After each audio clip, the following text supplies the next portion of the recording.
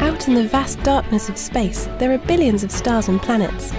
Spacecraft pass through, scanning worlds and moons, beaming images and data back to Earth. In the Science Museum Space Gallery on the ground floor, that data comes to life on a glowing globe.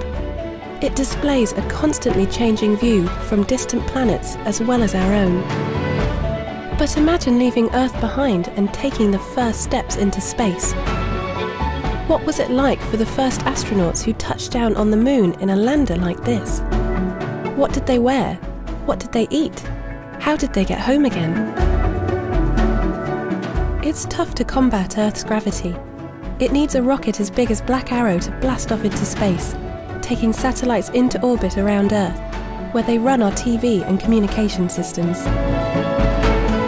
Some spacecraft go even further.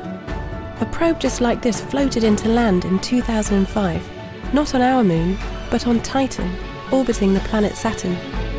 It was the first ever craft to touch down on an alien moon, and it probably won't be the last.